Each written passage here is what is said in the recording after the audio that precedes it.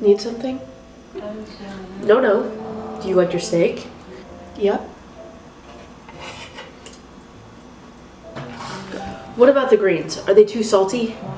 God, I knew I added too much salt. The food's fine, I swear.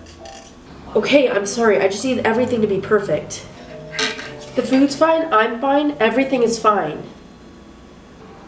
But it's not. Remember, you have a presentation next week. That's why your stomach's hurting and you can't touch your food. It's not due till next week. Why does it matter now? Because it's gonna happen eventually. And when it does, your stomach's gonna hurt and you're gonna wanna pass out. People are gonna laugh at you if you drop your note cards.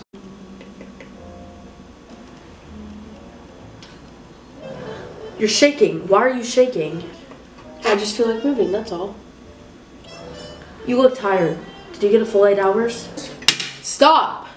You should probably start getting out more. Your complexion is looking a bit pale. Oh my god, can you just let me sit in silence for 5 seconds, please?